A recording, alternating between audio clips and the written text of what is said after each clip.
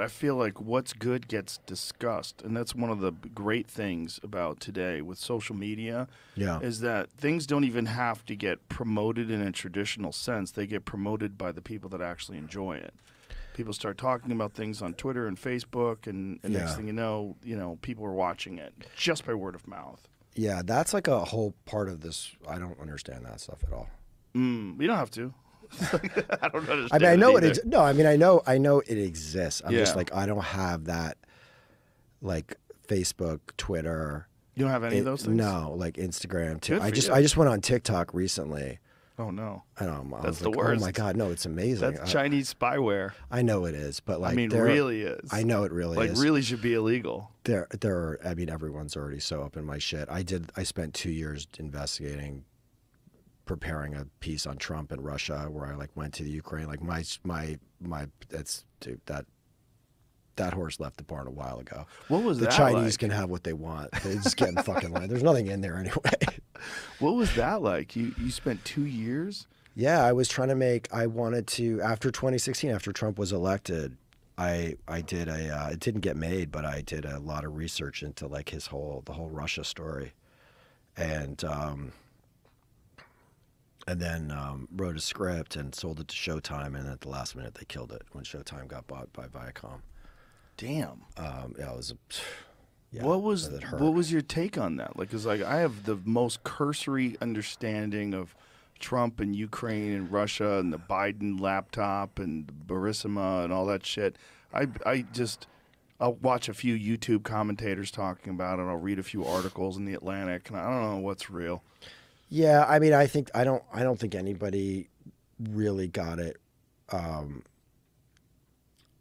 right. I mean, it's kind of the problem with the media today. The narrative that started about collusion, that the left just like fucking doubled down on and tripled down on, was kind of not really right in the beginning, and then when the evidence didn't bear fruit to what they had been proposing, people said, well, then there's like nothing here. So it's a super complicated story, but it's not. It hasn't really been told. I mean, that's definitely for sure. Why did they kill that? That seems like a fascinating take. I would love to see your take on it. I think that they thought it was like probably bad business. Why? Well, I thought it would be cool to like, fuck with the sitting president on TV. I was like, television's never done this before. This can be like and they were like, yeah, that's not a smart idea. Bad for regulation. Bad It's just for, like you're a multinational company with business before the fucking government. Just no. Have you thought about doing that independently? Yeah, I mean, I should have done. Right? I should have done it independently. I should have done it independently. Maybe it'd be good now because time has passed. The thing is that every day something else crazier happens on that story, Right. on the Trump story. Like every week he's doing something else where you're just like, that's even fucking crazier than the shit I wrote down. Right. So it's hard to keep up with it. But, Russia isn't going anywhere. Obviously,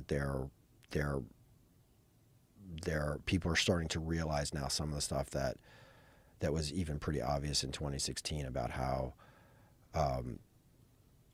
much they're committed to like security and adventurism and like pushing out. That's not going to change anytime soon. Adventurism? It's just like I just mean like military, like trying to use their military to like get shit.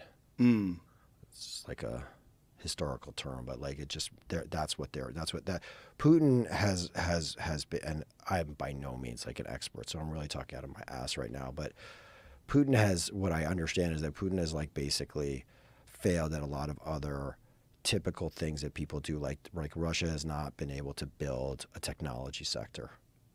We don't have one. Like we're not driving Russian cars. We're not like like Russian computers.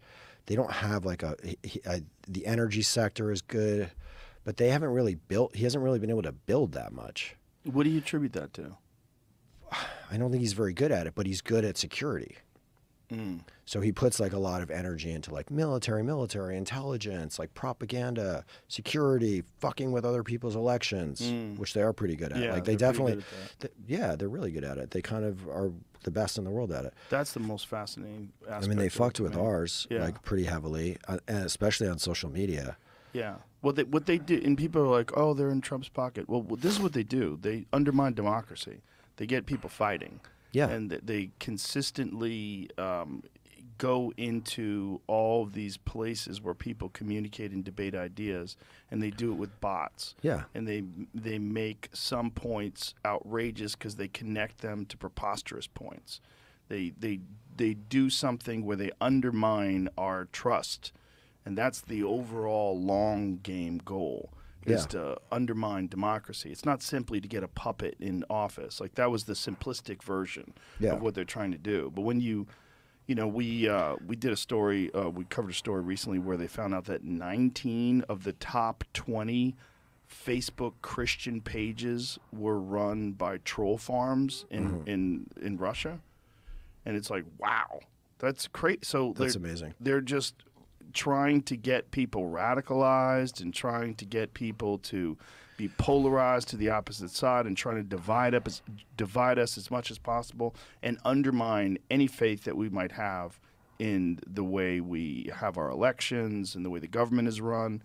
It's like a consistent effort to undermine our faith in the way our democracy works.